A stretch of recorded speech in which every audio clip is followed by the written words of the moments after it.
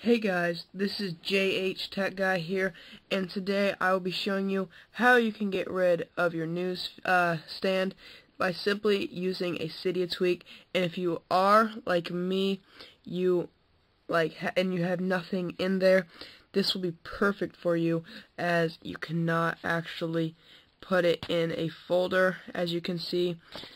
And it just takes up valuable space on your home screen.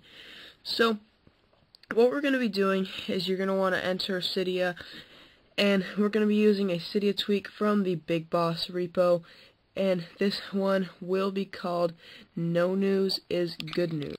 So what you're going to want to do is you're going to want to go to the search bar and look up No News is Good News.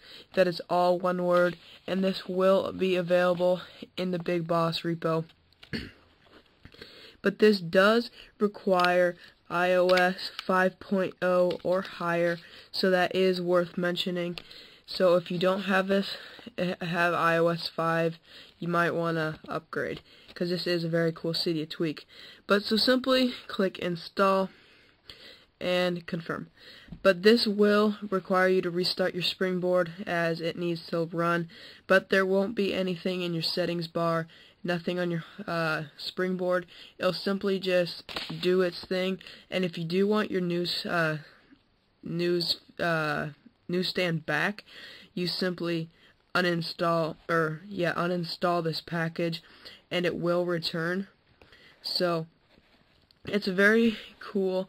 You can get rid of it. You can still have it if you uninstall this package. So once you have reset your Springboard, as you can see, there is no news feed on any of these pages. So we have successfully installed the package to remove our news feed. So yeah, this is a very cool Cydia tweak.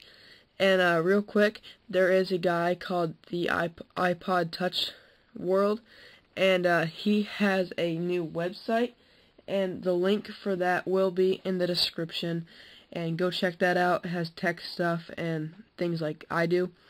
So yeah, go check him out. But as always, don't forget to comment, rate, and subscribe, and check out my other Cydia tweaks and things of that nature. But yeah, hopefully you found this helpful. Get rid of your newsstand, because now it's not there, and we have more valuable space on our home screen. So yeah, thanks guys. Don't forget to comment, rate, and subscribe like always. If you liked this video, give it a thumbs up, and I guess I will see you guys later. Thanks.